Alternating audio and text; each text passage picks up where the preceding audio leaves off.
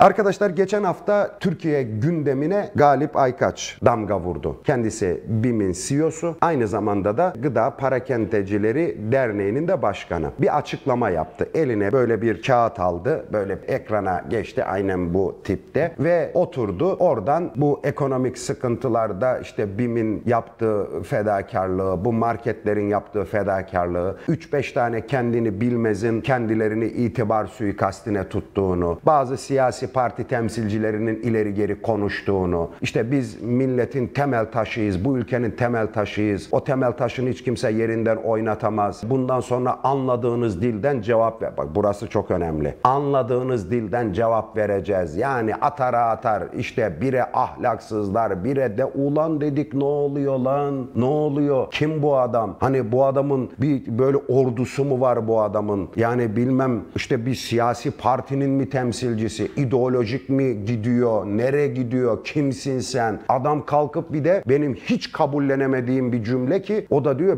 biz diyor bu ülkenin temel taşıyız diyor biz. Temel taşı. Lan nasıl temel taşı? Sen bu ülkede milletin yoğurtunu, sütünü, peynirini, zeytinini, domatesini aldığı bir marketin sahibisiniz siz. Hani kendinizi nerede görüyorsunuz? Nasıl bir kibir dağının zirvesine tırmanmışsınız bilmiyorum. Geçen hafta bunları konuştuk. Ve ondan sonra da bu millete parmak sallamanın bir bedeli olacak. Kesinlikle olacak. Çünkü biz bu modeli ilk defa görmüyoruz. Biz bu tutumu yani BİM'in CEO'sunun ve Parakendeciler Derneği'nin başkanının yaptığı bu konuşmayı, bu uslubu biz daha önce FETÖ elemanlarında görmüştük onu. Millete üstten bakan, milleti tehdit eden ve millete ayar vermeye çalışan bir uslup. Biz bununla ilk defa karşılaşmadık. Daha öncesinden tecrübemiz var bu konuda. Ve önümüzdeki günlerde göreceğiz dedik. Hani sen mi büyüksün yoksa bu millet mi büyük, bu devlet mi büyük onu göreceğiz dedik önümüzdeki günlerde. Ardından hafta sonu bir açıklama geldi. BİM CEO'su ve aynı zamanda Gıda Parakendecileri Derneği Başkanı kalktı bir açıklama yaptı. Tabii bu açıklamadan önce şunu bir gördük. Şok marketleri hemen cumartesi günü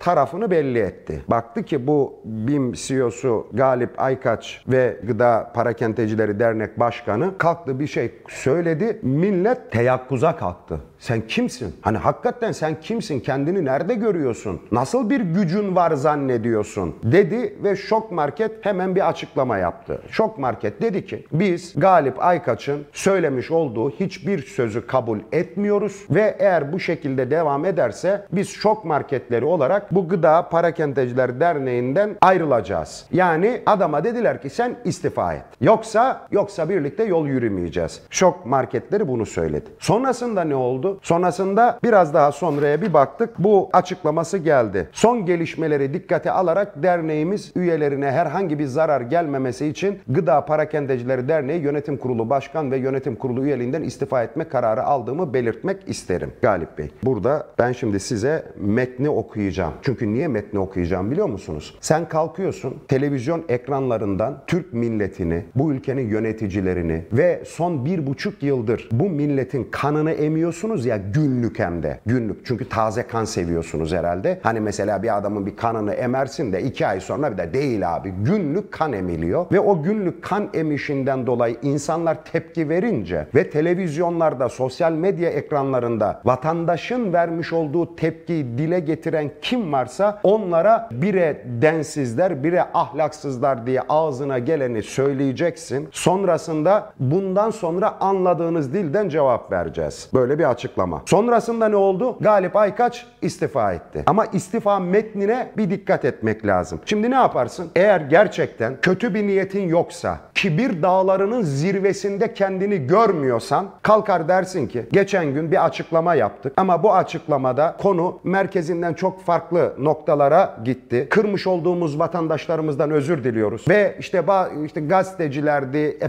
siyasetçilerle alakalı söylemiş olduğumuz sözler haddinden kendinden daha yüksek noktalara, farklı noktalara zarar verecek bir pozisyona girdi. Bunun için bir hak helalliği istiyorum. Onun yanında da çok özür diliyorum ve görevimden de istifa ediyorum. Bunu söylersiniz. Eğer gerçekten yaptığınızın ne olduğunu algılar da toparlamaya giderseniz. Ama geçen cuma günü de söylediğim Galip Aykaç'a bu açıklamayı yaptıran şey kendisini kibir dağının zirvesinde görüyor ve güç zehirlenmesine girdi bunlar. Güç zehirlenmesine. Bizim Türkiye'de 70-80 bin tane şubemiz var. Bilmem kaç bin tane çalışanımız var. Biz istersek bu ülkenin ekonomik sistemini bir anda kilitleriz. Biz ne söylersek söyleyelim hiç kimse bize itiraz edemez, bir tepki veremez düşüncesiyle bir açıklama yaptı. Sonrasında baktı ki yemedi millet. Benim istifa etmem gerekiyor ama istifayı da aynı kibir dağlarından konuşarak yapıyorlar. Diyor ki Galip Aykaç, metni böyle uzun uzadıya okumayayım size de, Gıda Parakendecileri Derneği'nin kamuoyunun gündemini işgal eden derneğimizin iç süreçlerini ilgilendiren bir konuda açıklama yapmamız zorunluluğu doğmuştur diyor. Eyvallah, bu zorunlulukta derneğimiz kurulduğu günden bu yana sektörün gerçekleşmesi fasafiso. Derneğimiz şunu yaptı, derneğimiz işte şu güzellikleri yaptı, derneğimiz elini taşın altına koydu, derneğimiz şunu yaptı, bunu yaptı. Eyvallah. 18 Ocak 2019 tarihinden beri 2 dönemdir yönetim kurulu başkanı görevini başarıyla yürüten Galip Aykaç 4 Aralık 2022 tarihi itibariyle yönetim kuruluna ilettiği dilekçeyle görevinden istifasını sunmuştur. Kendisinin istifasına ait açıklama da şu şekildedir. Şimdi dernek kendini kurtarmanın derdinde. Diyor ki, son olarak basın ve sosyal medyada oldukça çarpıtılarak gündeme getirilen suçlama ve eleştiriler neticesinde, yani ortada Galip Aykaç'ın konuşmasında, uslubunda, kelimelerinde hiçbir problem yok. Problem nerede? O konuşmaları alıp çarpıtıp başka noktalara çeviren vatandaşta, gazetecilerde, siyasetçilerde, bunlarda problem var. Galip Aykaç'ta niye sıkıntı olsun? Onun konuşmaları gayet normal. Problem nerede? Problem onun o konuşmalarını alıp işte onları çarpıtanlar. Ondan sonra da diyor ki, Gıda Parakendecileri Derneği Yönetim Kurulu Başkanı ve Yönetim Kurulu üyelerinden istifa etme kararı aldığımı belirtmek isterim. 49 yıllık mesleki tecrübemle hem tüketicilerin hem de sektör için zorlu geçen bu enflasyon sürecinde elimden gelen en iyisini yapmak için gayret gösterdim. Fakat görüyorum ki, diyor ki bize, yani ben diyor bu sıkıntılı süreci problemsiz atlatmak için diyor çok uğraş verdim diyor. Çok uğraştım. Ama görüyorum ki. Ne görüyormuş bir bakalım. Ama görüyorum ki diyor 30 Kasım 2002'de yaptığım açıklama sonrası gerekse öncesinde medya ve sosyal mecralarda kasıtlı olarak yürütülen bir takım itibar zedeleme çalışmaları hem şahsıma hem sektöre hem de ülke ekonomisine büyük zarar vermekte. Bilinmesini isterim ki dernekle hiçbir siyasi ilişkisi olmamıştır derneğin. Ondan sonra gündeme getirilen spekülasyonlar sonrası, burası önemli, spekülasyonlar sonrası Sayın Devlet Bahçeli'nin hassasiyet gösterdiğini de üzülerek izledim. Maksadım asla kendini kırmak değildi. Kusura bakmasınlar lütfen. Şimdi mesela böyle bir özrü birisi sana özür dilese Mesut kabul eder misin onu? Hani kusura bakmasın diyor ya. Ya ben diyor niye buna takıldı onu da anlamadım diyor ya. Hani ama yani eğer kırdıysam da kusura da bakmasın. Şimdi bak Mesut, seni kırdıysam veyahut da sana bir tepki gösterdiysem senden özür dilerim ayrı. Bir de hani yani bilmiyorum sen niye böyle bir şeye girdin, yani kusura da bakma. Kusura bakma. Kusura bakma ne demek? Güzel. Ondan sonra da diyor ki yaklaşık bir ay sonra, yani niye istifa ettin? Bir ay sonra Ocak 2023'te zaten genel kurul olacaktı. Genel kurulda da 3 dönem üst üste başkan olamıyorsun. Benim zaten bırakmam gerekiyordu. Ama ortamı da gördüm. Şimdi yanlış da anlaşılmasın, onun için istifa ettim. Bak. Adama bak. Halen daha hani bir halt yemiş. O haltın karşılığını millet verince bir yerden bir çıkış kapısı bulunması lazım. O çıkış kapısı da kibir dağlarına açılan kapı. Bu nasıl bir bakış açısı ya? Adam gibi çıkıp delikanlı gibi ya özür dilerim ben ne bileyim bir atar kalktık yaptık ettik değil. Zaten 2023'te ben ayrılacaktım zaten. Birçok kişi de dostum da hafta sonu beni arıyor. Diyor bana ki Abdurrahman Bey işte bu BİM'in sahipleri topbaşlar. Ben bilirim topbaşlar. Hepsini de tanırım. İşte Cumhurbaşkanımızda abi kardeş ilişkisi vardır.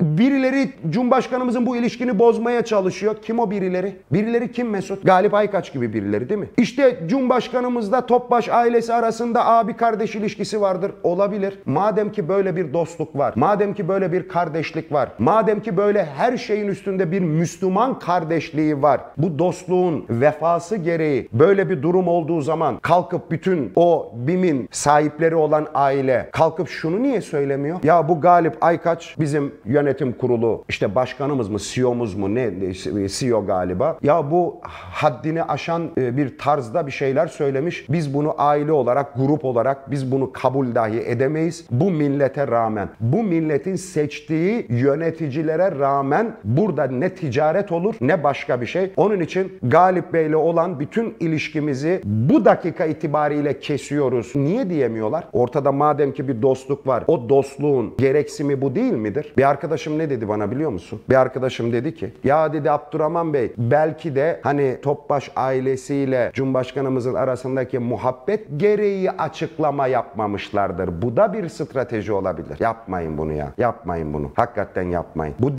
dil ne dilidir biliyor musun? Bu dil tekrar söylüyorum. Kibir dilidir. Abdullah Gül onca badire atlattı bu ülke. Cumhurbaşkanımız envai çeşit ihanetle karşı karşıya kaldı. Ve o dönemde millet dedi ki hani bu Abdullah Gül'le Tayyip Erdoğan kader birliği yapmıştı. Kardeşti bunlar. Bu kadar sıkıntı oldu. Bu Abdullah Gül nerede? Bir kere mi çıkıp bir tane açıklama yapmaz? Bir yerde mi taraf olmaz? O dönemde Abdullah Gül'e çok yakın bir isim medyaya şöyle bir demeç verdi. Abdullah Gül'ün bu kadar olan biten karşısında kalkıp susması, eleştiri yapmaması bile Tayyip Erdoğan'a bir destektir dedi. Bu insanların aklıyla oynamaktır. Yani kalkıp konuşursam farklı olur. Konuşmadığım zaman aslında destek veriyorum. Bunlar böyle siyasi ucuz cümleler ve vatandaş bu cümleleri yutmuyor. En nihayetinde Galip Aykaç istifa etti. Peki bundan sonraki süreç ne olacak? Tamam mı? Yani yarın ertesi günü normal işte o marketlerdeki yine aynı fahiş uygulamalar arkadaşlar 6-7 Aralık ne zaman yapıyor? Yarın ve ertesi gün mü? Abi bu ne diyor? Piyasa Denetleme Kurulu mu diyorlar ona?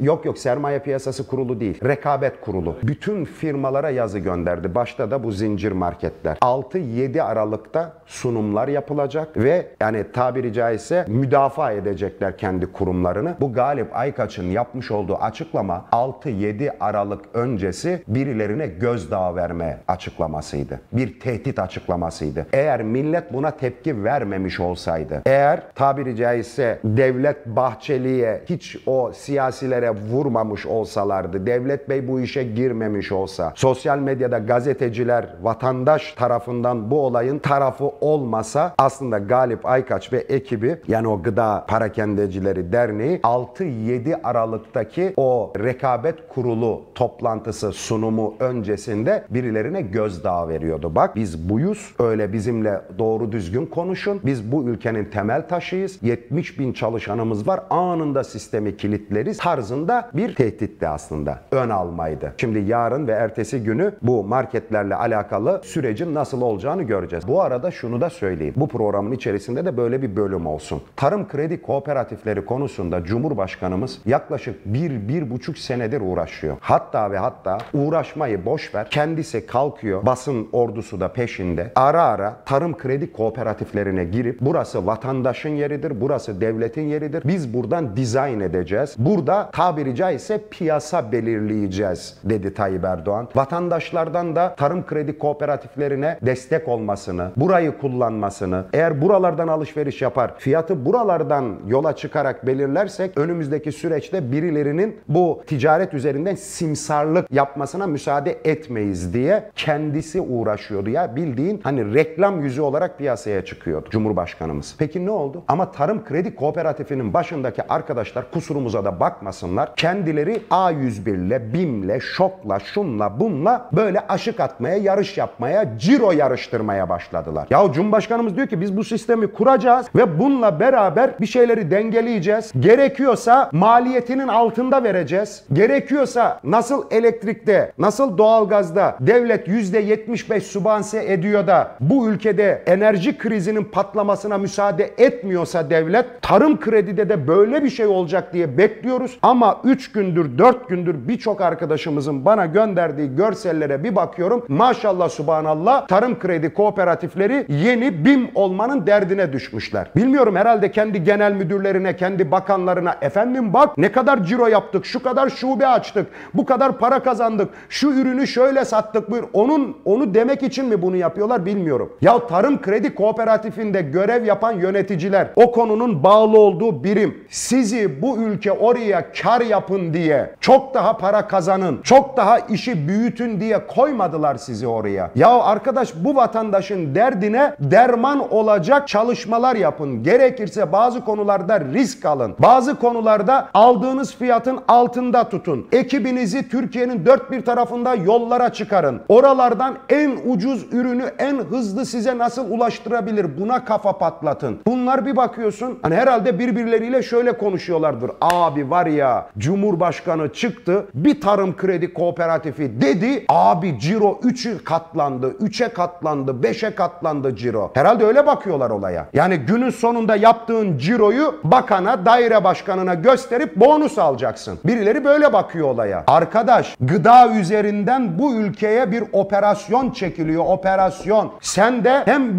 bu ülkenin bir vatandaşı olarak hem de bu operasyonların karşısında mücadele eden bir hükümetin, bir yapının, bir devlet yapısının parçası olarak orada risk alacaksın. Çözüm üreteceksin. Elemana bakıyorsun. Yani bir yerde pirinç 20 lira, hani işte veya işte 30 lira, bizim tarım kredide 35 lira. İşine geliyorsa. Ulan biz yeni bir şirket mi kuruyoruz? Devletin şirkete ihtiyacı yok. Devlet bu tarım kredi kooperatiflerini mahalle bakkallarıyla dahi anlaşma yaparak en kılcal noktalara kadar Türkiye'deki fiyatı dengelemek için bir politika izliyor. Cumhurbaşkanımız bunu söylüyor. Ama maalesef hani şimdi millet diyor ya arkadaş Cumhurbaşkanına ulaşamıyoruz. Cumhurbaşkanına işte sesimizi duymuyor. Böyle bir manzara olduğu zaman diyorsun ki millet haklı, vatandaş haklı. Çünkü niye? Artık bu ülkede var ya, marketi de Cumhurbaşkanımız yönetecek, okulları da o yönetecek, inşaatları o yapacak, yollara o bakacak, ulaşıma o bakacak, tarıma o bakacak, yangına o bakacak, her şeye o bakacak. Dış politikaya da bakacak, savunma sanayine de bakacak, her şeye Cumhurbaşkanı bakacak. Cumhurbaşkanımızın abi adam talimat veriyor, bir sonuçta kurban olayım ya. Ya bizim piyasayı düzenlemesini beklediğimiz kurum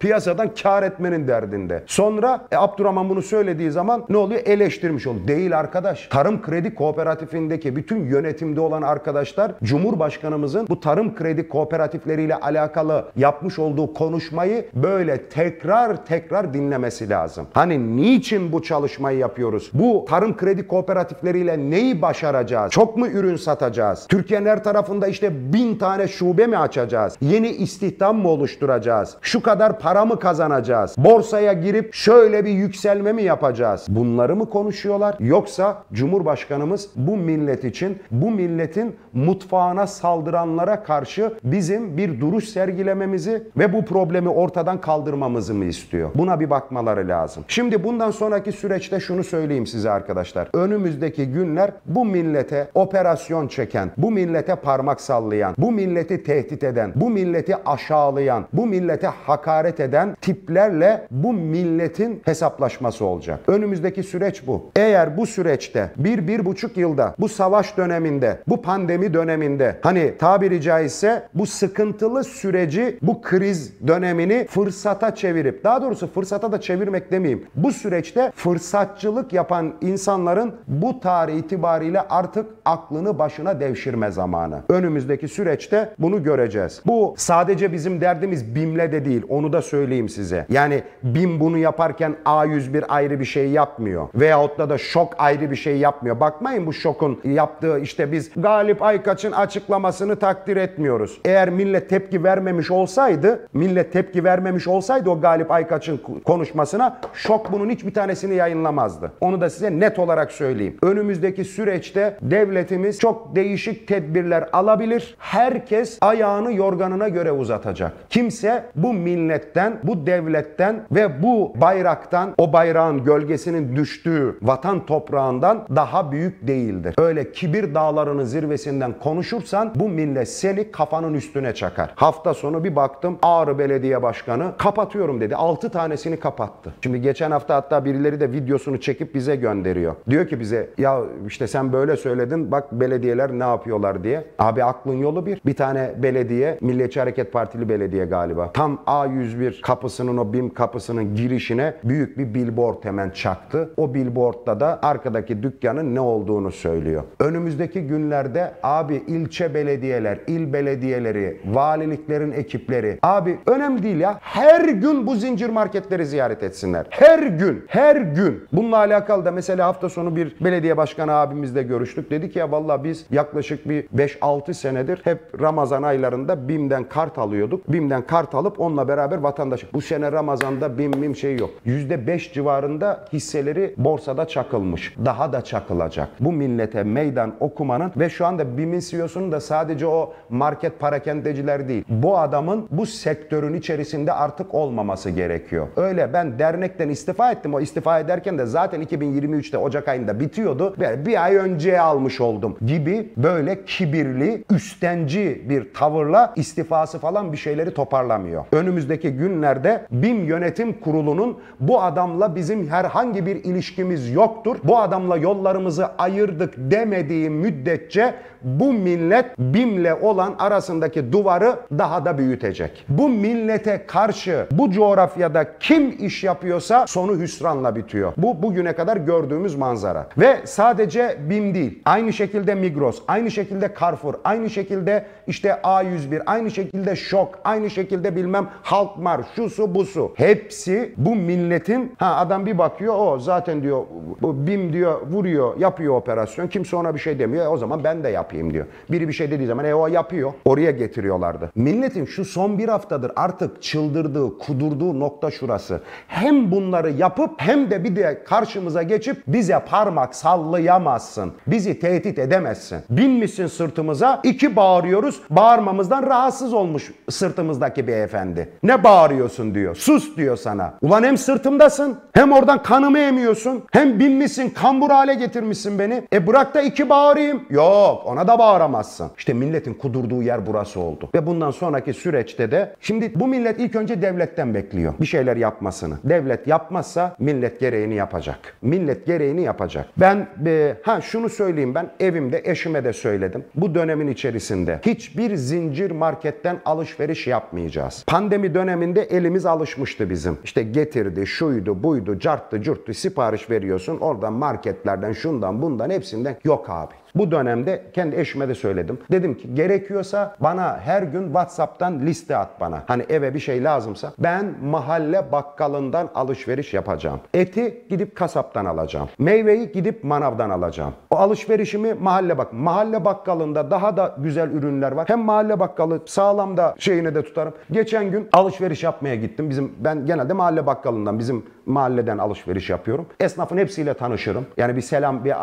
muhabbetimiz de var onunla. Abi bir gittim, alışveriş yaptım. Yanıma da eşofmanlıydım. 200 lira aldım yanıma. Hani yeter diye. Onu da aldım, bunu da aldım. Ulan bir baktım ki 260 lira tuttu. 200 lirayı verdim. Abi sıkıntı yok dedi. 60 lirayı dedi verirsin dedi. Problem yok. Oraya yazdı onu. Ben 2 gün sonra tekrar alışverişe gittim. 60 lirayı ödedim. Bir markete yapsana onu. Markete desene ben 60 liram yok yarın bırakırım veyahut da 1 lirayı bırakırım, 3 lirayı bırakırım. Onun için oraya dikkat etmek lazım. Mesela zaten hani beklentisi insanların şu. Bu tarımla alakalı arkadaşlar un, şeker, pirinç, işte makarna, salça, tereyağı, peynir, zeytin.